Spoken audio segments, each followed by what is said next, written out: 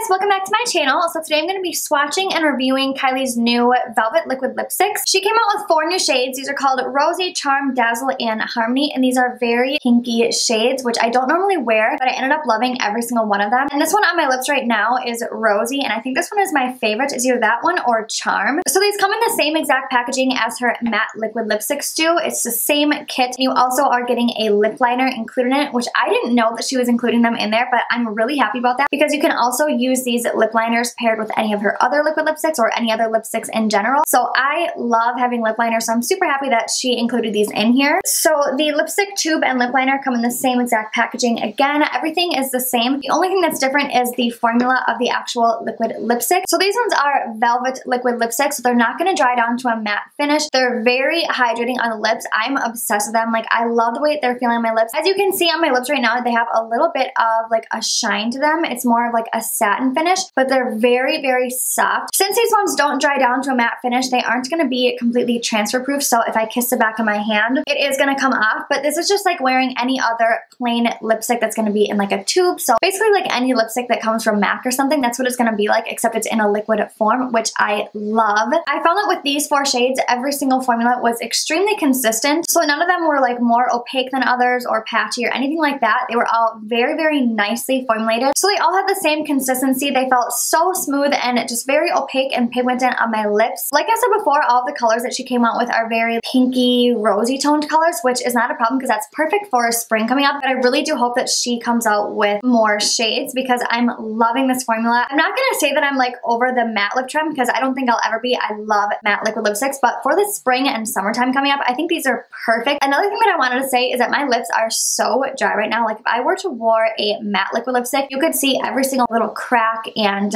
flake on my lips right now. And throughout this whole video, you would not even be able to tell that I have dry lips because this formula makes your lips look so just like hydrated and plumped up, and it's because of that sheen that it has to it. So I don't know, I think you guys understand how much I love these. I'm very, very happy with them. I think she did a great job, especially for her first velvet liquid lipsticks. So with that being said, I'm just going to get right into the swatches. So if you aren't already, then please subscribe to my channel. And if you want to know what these ones swatch like, then just keep watching.